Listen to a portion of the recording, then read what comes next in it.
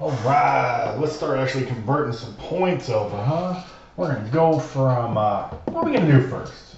I think possibly, let's go from polar to some rectangular points, all right? Now, the only things we really gotta have on lock here is that x is equal to r cosine of theta and that y is equal to r sine of theta, and I think we can knock this shit out pretty darn quick. So let's look at our first one. Let's say it's 3 comma pi over 3. All right, that's our r and our theta. And what we're trying to do here is we want to convert into x's and y's, huh? I want to just convert on into those x's and y's.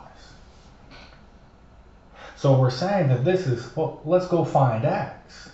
X is going to be r times cosine of theta. There's r and there's your theta. So it's 3 times cosine of pi over 3. And then our y value, since y goes with sine, we'll say is 3 times sine of pi over 3. So we get 3 times a half and 3 times root 3 over 2. For, well, it looks like our xy is going to be 3 halves, comma, 3 root 3 over 2. Come on, dude. Come on. All you got to know, x is equal to r cosine of theta, y is equal to r sine of theta. Let's do another. Let's say we have, let's go 2 comma negative 5 pi over 6, and we want to convert that thing. Well, let's think, where would that be? That would be, so negative 5 pi over 6 would be going on. We'd be down to the third quadrant. We'd be in the, is that where it would be? No, I think I have that wrong. I think I have that. No, that's where it would be. Yeah, we'd be right there in the third quadrant. So both our x's and our y's should be negative. All right, let's find out. So our x is going to be equal to r times cosine of theta. And our y value is going to be equal to 2 times sine, or r times sine of theta. Just putting them in. Well, cosine's an even function, so cosine of negative 5 pi over 6 is exactly the same thing as cosine of positive 5 pi over 6, which is going to be negative root 3 over 2. Continuing to use a calculator to not know how to do this is going to come back and bite you in the ass. Come hang out with me in calculus. I will show you that will be a horrible thing. So if you still don't know these numbers, go ahead and just cheat your way on through the rest of the class. It will come back to haunt you, I promise. So, please now, make life suck later. So, all right, we clean it up, we get negative root 3, and we get our y value is equal to 1. So that converted over to negative root 3. Oops. That's negative 1 half. That's negative 1. Look at me talking shit about your lack of knowledge on your, I'm plugging these things in and knowing your values, and I screwed up my sign. Your sine's an odd function. That negative could actually just travel to the outside. Sine of 5 times 6 is positive. All right, let's do another. And when we try this one, let's give it a negative radius. Let's call it negative 3 times, let's keep it mellow. Let's go with pi over 4. And pi over 4, we know that's in the first quadrant, right? But with that negative radius, we'd be like, we go this way, then oh shit, we go back that direction. Oh, we'd be back in the third quadrant. Which would mean both our x's and our y's would be negative. So our x is equal to r times cosine of theta. And y is equal to r times sine of theta. So there's our x is equal to negative 3 times root 2 over 2, and y is equal to negative 3 times root 2 over 2. But that should make sense. We're at a pi over 4. You should get the same x and y value, well, at the different positives and negatives. So we can say our answer is 3 root 2 over 2, comma negative 3 root 2 over 2. Just a little piece going the other direction. You ever see that your x and your y values are the same exact thing? You're at pi over 4.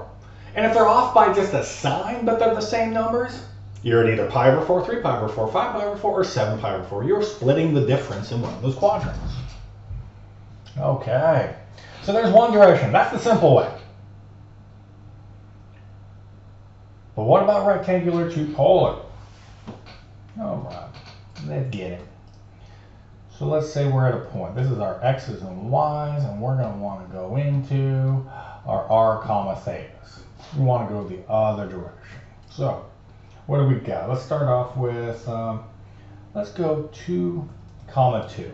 Maybe you paid attention to that last thing I was saying. Maybe you paid attention, maybe not. I don't know what you're doing. So we need to find the radius of this sucker. And let's write up our formulas for the radius. So our radius is equal to the square root of our x squared plus our y squared. And our theta is equal to inverse tangent of y over x. We're in quad 1 and 4, so quad 1, quad 4. And it's equal to inverse tangent of y over x plus pi, quad 2 and quad 3. Okay. So let's go get our radius. Our radius is equal to the square root of 2 squared plus 2 squared, because there's our x and our y. So we get that, oh, 2 root 2. Huh? It's 2 root 2. And then we have to get that angle. I wonder what frickin' angle it could possibly be. Oh, I guess we got to plug it into inverse tangent to go find out the inverse tangent of 1 is equal to pi over 4. So we're like, okay, well, theta is equal to inverse tangent. And if you take a second and just look where your x's and y's are in your like first quadrant, you're like, shit, I don't need to use this one down here. If you just make this one little teeny tiny step, you see that shit where I just drew a dot where the frickin' positive x and the positive y was, just to let me know so I don't make a sign there, because that's where you're going to screw up. I'll tell you, that's where you're going to make your mistake. You're going to put it in the wrong quadrant, or you're going to be paying attention to it, or you're going to be mindful of it, and you'll actually you'll get the right thing. But I know just giving tests, I'd say that is the #1 thing that is missed. You don't like looking or actually checking to see what's going on. You like to just follow a frickin' process.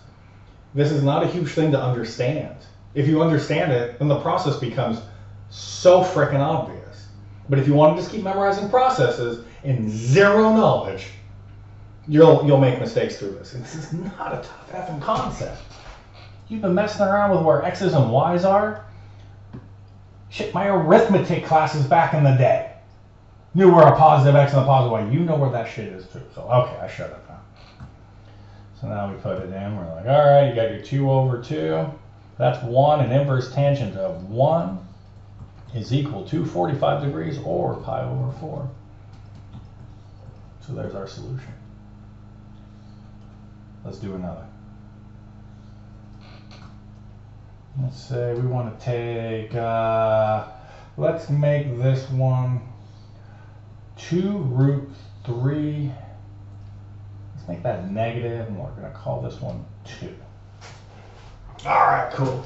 We want to go put this into x's and y's. We want x's and y's. No. Those are x's and y's. What am I doing? We want polar. We want r's and thetas. I'm getting all confused here. This isn't x's and y's. Notice how you can get confused. Your x's and y's, we're trying to put that into r comma theta. Okay. So to get our radius, let's set it up. Our radius is equal to the square root of whatever our x value is squared plus the y value squared. So that becomes 2, not 2. 2 squared is 4. Root 3 squared is 3. Plus 4. So that's 4 4s. That's equal to 4. Square root of 16 is equal. So we got the radius. Hooray.